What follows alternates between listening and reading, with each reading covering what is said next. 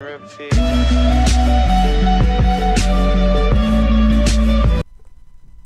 everyone, I'm Gold Ranger 88 and this is my top 5 worst movie remakes ever.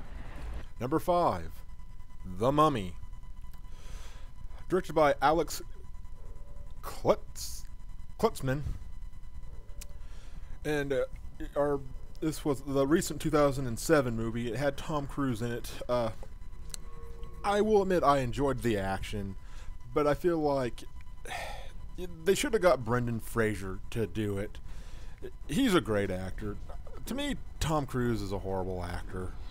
He can do his own stunts, yeah, but it's like, it was so confusing in the movie, the way they had the plot unfold, the way they were describing stuff. It was still actiony, but I feel like they were trying to hide remakes into other remakes. My question is, why do they have Dr. Jekyll and Mr. Hyde in the movie?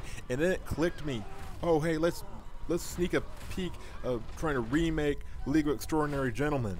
Yeah, let's screw that up.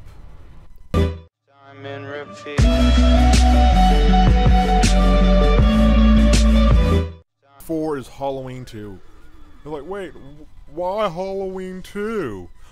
Well, I like the original Halloween, but Rob Zombie's Halloween 2 was just horrible. Don't get me wrong, the first one he did was okay. The 2009 Halloween, directed by Rob Zombie, written by Rob Zombie, I felt like, yeah, they were going to analyze his mental state. It's just like, to me the movie was just confusing. You're telling a backstory, but where's all the killing and hack and slashing? You know what I mean? I mean, it's a Halloween movie. Yeah, you gave us a little backstory, but it was confusing as fuck as the movie progressed.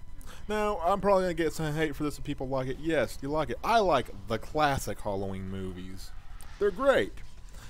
It just felt like Rob Zombie should have just gone back to music rather than, you know, making movies. Don't get me wrong, House of 1000 Corp was great. And what was that other one? Oh, Devil's Rejects. Devil's Rejects was a good movie. But him trying to reboot a movie like this? No. No. That was not good. And that's why it's going to be at number 4. I'm in repeat. Number 3. This is one of my favorites, but sadly it is horrible. Nightmare on Elm Street. Directed by Samuel Bayer. Now, here's the thing. This is the 2010 Nightmare on Elm Street. I love the original, but they barely showed Freddy. And I'm like, you can't hide Freddy from his own movie. I've owned the entire collection of Nightmare on Elm Street. I love what they did. This, you cannot get some actor to play Freddy. The true and one and only true actor is Robert Englund, the true Freddy Krueger. This guy, I think, what was his name?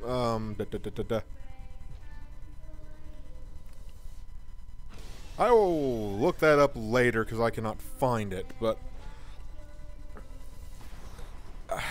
the plot was weird. It took forever to explain why Freddy's here, and it just felt like it was just a bad movie. I mean, a classic movie. They even did the same thing with Friday the 13th. I mean, shit. Why did Jason not kill this girl yet? Plot thing is, it was still a good hack and slash with Jason, but this, it just felt like, oh, we have to exploit the plot.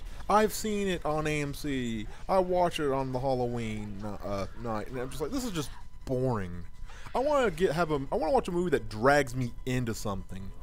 This ain't it. Time in repeat.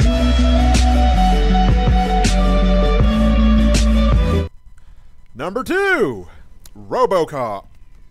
Now, the remake of RoboCop wasn't a bad movie. I like the new alternate look of it, but I'm at degree with a fan.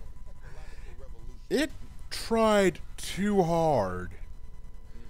I mean, yeah, there was a lot of action and whatnot. It was directed by Joseph Palatin. Oh boy, I can't do it. It's really hard for me to explain RoboCop. It's the 2014, not that long. I thought it was great, but I just felt like it should have been, like I said again, it shouldn't have been one of those movies that should have been remade because Hollywood got their grubby little hands on it and just like, oh hey, let me remake this because we're running out of ideas. I mean, yeah, the chase scene was pretty cool. It's just like seeing the whole like, oh hey, we're gonna turn them evil kind of thing. I mean, hell, RoboCop had his own cartoon back in the 80s. I mean, like I said, it's hard for me to explain RoboCop. I mean, it wasn't very bad. It was just, to me, I still find it was as a worst movie to be remade. And that's at number 2.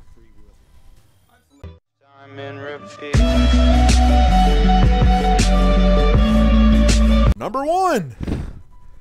Everybody buckle up. July 15th, 2016, Ghostbusters. I have nothing wrong with all female cast. I mean, hell, you have Melissa Cartney, you have Kristen Wiig, hell, you have half the cast from the girls from Saturday Night Live.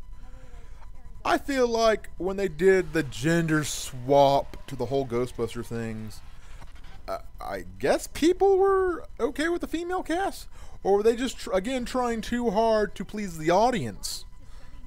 Or were they going off story because they had a male secretary? And yeah, they had the funny jokes when they designed the little ghost with boobs, which I thought that was fucking clever as hell.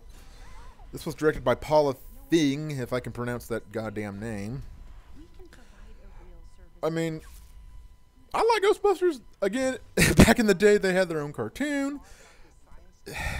This was at number 1, probably like the worst remakes Hollywood can ever make. I don't know if it was probably the female cast. I probably should have done better research on this.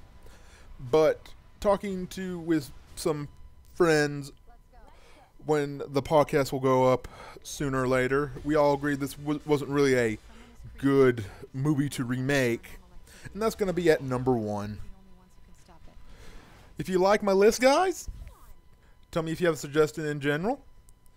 If you don't, I mean, hey, that's cool. We all don't like a lot of movies. Don't forget to like, comment, subscribe, all the fun things.